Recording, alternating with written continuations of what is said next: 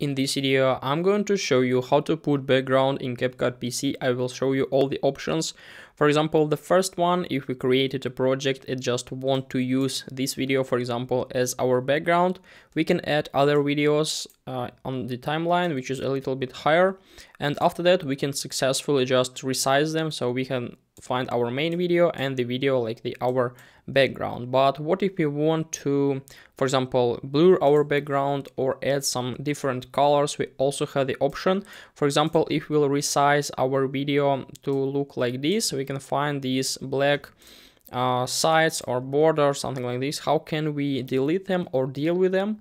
All we need is just to click on our video right up here, and then in the right top menu, go to video and then go to basic right up here.